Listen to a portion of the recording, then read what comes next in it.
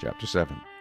After these things Jesus walked in Galilee, for he did not want to walk in Judea, because the Jews sought to kill him. Now the Jews' feast of tabernacles was at hand. His brothers therefore said to him, "Depart from here and go into Judea, that your disciples also may see the works that you are doing. For no one does anything in secret while he himself seeks to be known openly.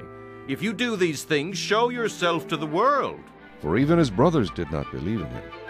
Then Jesus said to them, "My time has not yet come, but your time is always ready. The world cannot hate you, but it hates me, because I testify of it that its works are evil. You go up to this feast. I am not yet going up to this feast, for my time has not yet fully come."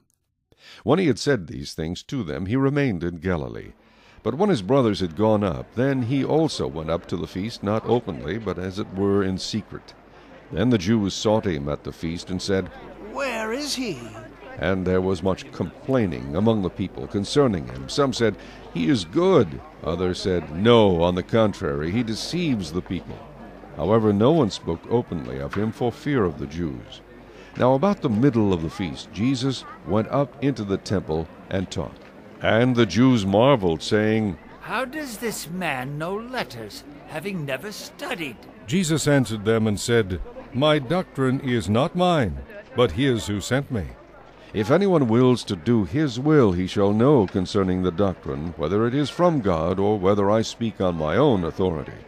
He who speaks from himself seeks his own glory, but he who seeks the glory of the one who sent him is true, and no unrighteousness is in him. Did not Moses give you the law? Yet none of you keeps the law. Why do you seek to kill me?" The people answered and said, "You have a demon! Who is seeking to kill you?" Jesus answered and said to them, "I did one work, and you all marvel. Moses therefore gave you circumcision, not that it is from Moses, but from the fathers. And you circumcise a man on the Sabbath. If a man receives circumcision on the Sabbath, so that the law of Moses should not be broken, are you angry with me because I made a man completely well on the Sabbath? Do not judge according to appearance, but judge with righteous judgment." Now some of them from Jerusalem said, "Is this not he whom they seek to kill?" But look, he speaks boldly, and they say nothing to him. Do the rulers know indeed that this is truly the Christ? However, we know where this man is from. But when the Christ comes, no one knows where he is from. Then Jesus cried out, as he taught in the temple, saying, "You both know me, and you know where I am from, and I have not come of myself. But he who sent me is true, whom you do not know. But I know him, for I am from him, and he sent me." Therefore they sought to take him, but no one laid a hand on him, because his hour had not yet come. And many of the people believed in him, and said, "When the Christ comes, will he do more signs than these which this man has done?" The Pharisees heard the crowd murmuring these things concerning him, and the Pharisees and the chief priests sent officers to take him. Then Jesus said to them, "I shall be with you a little while longer, and then I go to him who sent me. You will seek me and not find me, and where I am you cannot come." Then the Jews said among themselves, "Where does he intend to go that we shall not find him? Does he intend to go to the dispersion among the Greeks and teach the Greeks?" What is this thing that he said? "You will seek me and not find me, and where I am you cannot come"?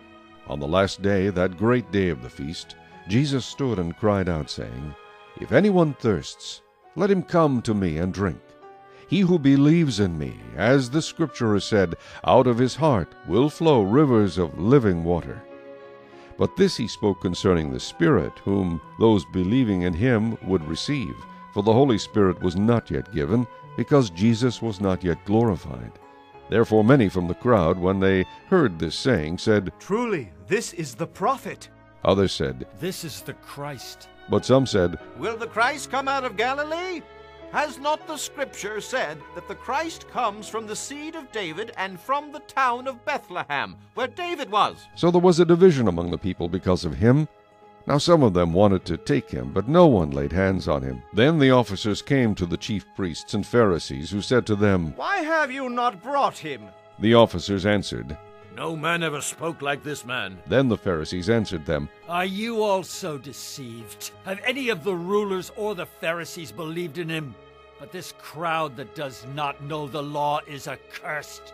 Nicodemus, he who came to Jesus by night, being one of them, said to them, Does our law judge a man before it hears him and knows what he is doing? They answered and said to him, Are you also from Galilee?